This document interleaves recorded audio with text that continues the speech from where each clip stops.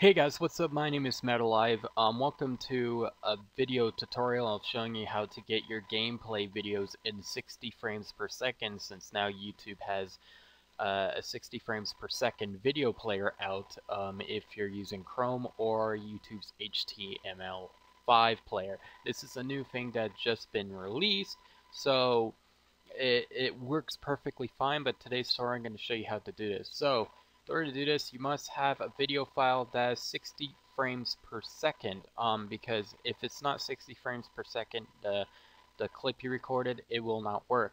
Now, to make it 60 frames per second, you have to go to your recording program, such as Fraps. Any recording program has it. You go to movies and you click on custom and select 60 as in 60 frames per second. Now you could do this with Dextory also, so putting that on Dextory, just changing it to 60 frames per second will also work, so that's pretty much an awesome thing that most video recording programs have. So what you need to do is actually drag the file in the video timeline itself. I'm going to click on no on that. And pretty much I'm going to edit some borders out, properties, and there you go. Now, to make it 60 frames per second, you have to click on this project tool properties, and you select where it says frame rate. Now, you go to 59.94. That is 60 frames per second. This is 30 frames per second. This is 60 frames. Click on that. Even though it doesn't say 60, 59.9440 is actually 60 frames per second. So you click on apply and OK.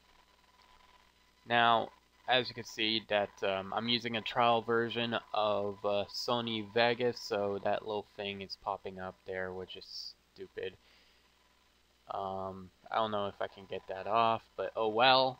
But if you have a trial version of Sony Vegas, that won't work, because I only bought the full version of 8, and 8 doesn't support 60 frames per second, sadly. So I'm going to click on File and Render As. So if you click on this Render As file right here, now you need to change some stuff around, such as a custom template. Now, the custom template will create your own template. I'm going to type in 60 frames per second and 1080p. So what YouTube does, that the more frame rate you go, like the higher quality it is, the better it is. If I'm correct, the height is 1080.